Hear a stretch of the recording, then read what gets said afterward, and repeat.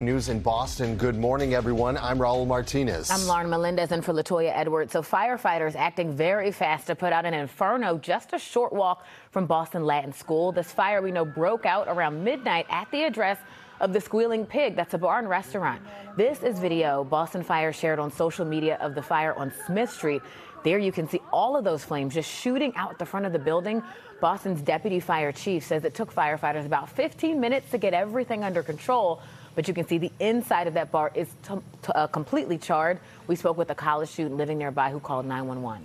And I heard glass breaking. At first I thought it was like somebody breaking into a car. And then I looked out and the restaurant across the street had all of its windows shattered.